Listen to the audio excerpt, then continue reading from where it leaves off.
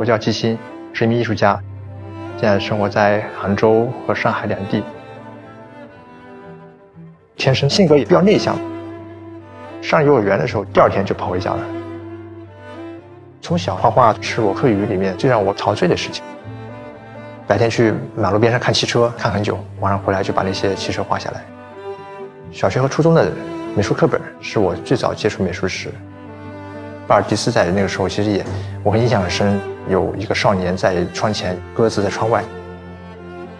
因为那个时候就还没有结婚嘛，更关注自己，在一个电影在文学里面去找到另外一个世界的幻想，和现实生活中会有一个平衡。上海更活跃一些，对自己有一些鞭策吧。杭州基本上就近可以找到爬的山。我比较喜欢大自然，有生命力嘛，去吸收一些能量。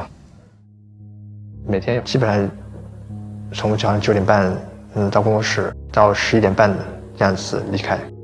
我觉得这个量对我来说还是算比较舒服的量吧。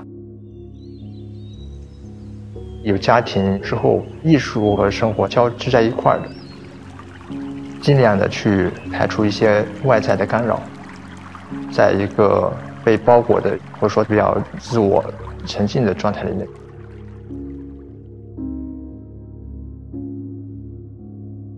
家庭也会给我另外一个状态吧。我妻子怀孕的时候，从少女蜕变到母亲，其实还是挺感触的。我觉得艺术家本身也是有母性的作品，其实很像一个分娩的状态，它从你的体内慢慢形成，然后到产出，有一些怀旧的东西在一起。比如说古埃及的雕塑、中世纪绘画和文艺复兴早期的绘画，甚至中国传统仕女。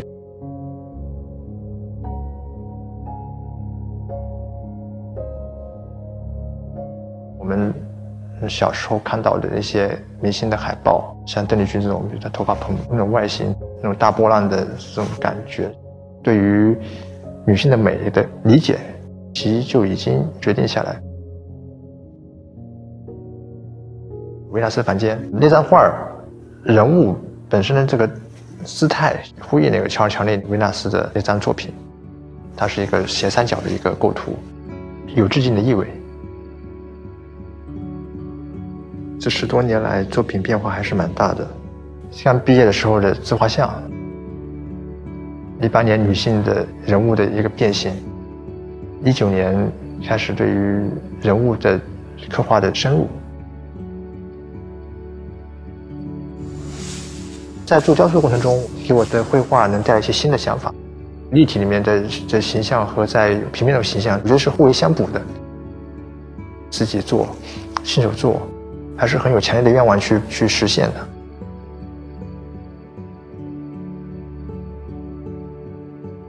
作品的整个结构是一个对称的关系，从一个现实的空间变得更为抽象。灵感也是来源于蝴蝶。蝴蝶对我来说是一种蜕变吧。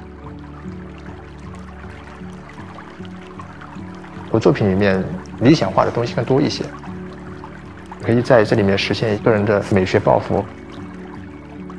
虽然说很多时候是我们在批判乌托邦，但是很多时候也是在不自觉的去向往那个乌托邦的世界。